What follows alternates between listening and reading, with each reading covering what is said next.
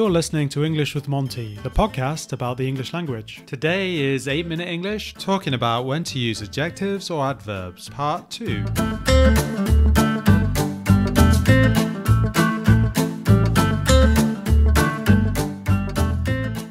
Hello there, this is 8-Minute English and we're talking about adjectives or adverbs, part 2. I would definitely check out part 1 if you get a chance. So here we go with Gideon and part 2. Generally, we would say, yes, it's changing from adjective to adverb. So loud, loudly, perfect, perfectly, hopeful, hopefully. A few more here. Easy, easily, happy, happily, lucky, luckily. With those ones, I suppose, when you change it to the adverb, you just have to change the Y to an I. So that's important, isn't it, in terms of spelling? And then you've got gentle, gently, comfortable, comfortably, terrible, terribly. So you would remove the E at the end when you're adding the ly. Again, you've got specific, specifically, tragic, tragically, energetic, energetically. Here you would change the IC and then at the end it's ALLY, isn't it? So it's double L in this case. The example that you were talking about, it's come across this later on. Instead of saying friendlily, you could say amicably, couldn't you? Why do you need to amicably? It has slightly different meaning. But if you want, you can use friendly. Just use it, say, in a friendly way. Please, John, speak to me in a friendly way. Not,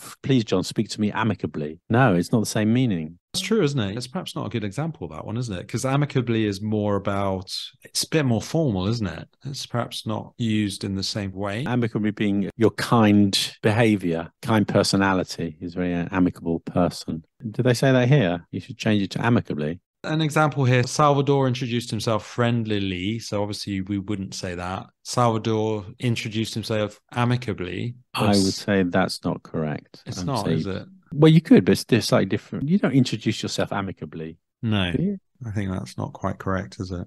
You might say Salvador was an amicable chap. Yeah, you everyone got on with him. I think that's probably the way of doing it, isn't it? I don't think it's quite correct there, is it? There's quite a few. You just have to be a little bit careful. Cowardly is another one. Just thought of cowardly. That's adjective. Cowardly person. You're doing it in a cowardly way. Just add way, a lovely way, a friendly way. It's not so difficult. It's just trying to be conscious of that, though, isn't it?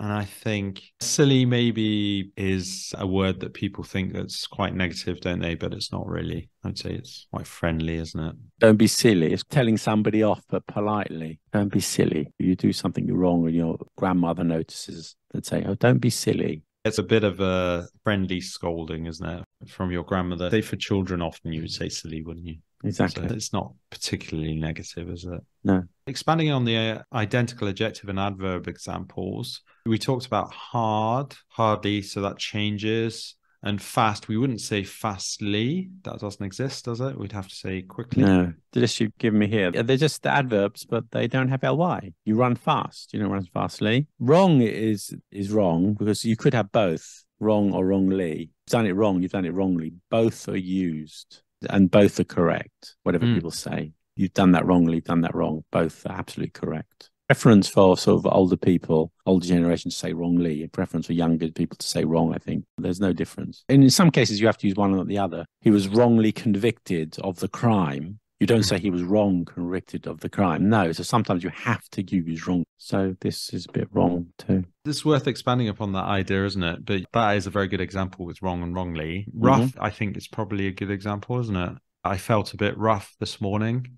Whereas if you said roughly, that would have a different meaning, wouldn't it? It said we met roughly at 12 o'clock, which means approximately, doesn't it? Yeah. So there's a bit of a difference with that one. I think that's quite a good one to highlight. Far, look far. Okay, so a few of those don't have ly, quite a few. Times and dates. I'll do it first, I'll do it second. Because when would you say first or firstly? That's quite a common idea, isn't it? In a list of things, you could say firstly. Some people say you don't need to. First, I want to tell you this. Second, I want to say, firstly, I want to tell you this. Secondly, I want to tell you this. Some people don't like the secondly. It should be firstly, second, third. But I think it's okay. Firstly, secondly, thirdly, first, second, third, as you choose. Often in writing, you would say firstly, secondly, thirdly, wouldn't you? Perhaps more commonly. Yeah, but some people don't like it. Some people argue that it's not correct. But I say yes, it is. Yes, that's fine. Okay. Yep, it's fine. I thought I would add a few things to make it a bit clearer on how it would work in terms of an adverb or an adjective. After a linking verb, that's an important thing to look out for. So a linking verb can be something like be, become, or seem.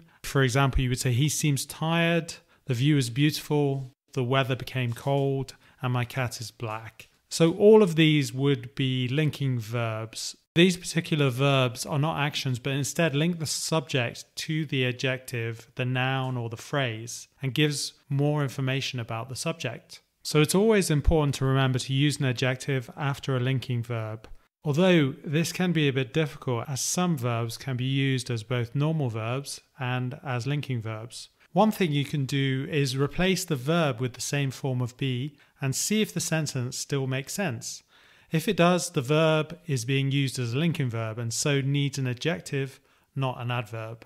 For example, he smells the hot soup carefully. Here we're talking about the action of smelling and using smell as a normal verb, so we need an adverb. The soup smells good. Here we can use smell as a linking verb to describe the soup. We can replace smells with is, and the sentence still makes sense. So we need an adjective here. He looked tiredly at the dirty kitchen. Here we are talking about the action of looking and using look as a normal verb. So we use an adverb to describe the way of looking. You look beautiful. Here we are using look as a linking verb to give more information about the person. We can replace look with are, and the sentence still makes sense. So we need an adjective. It's worth talking about as well with the comparative and superlative forms of adverbs. We use more or most. For example, she sang loudly. She sang more loudly than her friend. She sang most loudly in the class. Many native English speakers are starting to use adjectives where traditionally we need an adverb. Some people think this is incorrect, but it's very common nowadays. He ran quick instead of he ran quickly. This is especially common with comparatives and superlatives. She ran quicker instead of she ran more quickly. So it's up to you what you would like to follow, using a more modern form or the more traditional grammar. I would say, particularly with writing, it's definitely worth following the traditional form, and it's probably better to use the adverb in this case. I would tend to go with that idea, and that way you won't make any mistakes. But of course, watch out for native speakers using the form in this more modern way. Any other things here that they've looked at that you wanted to comment on? I think we've covered it fairly well in your 8 minutes. To 8 minutes, maybe, possibly. Okay. Let's see how it goes. Thank you for helping me out on this one, Gideon. And you've been listening to 8 Minute English.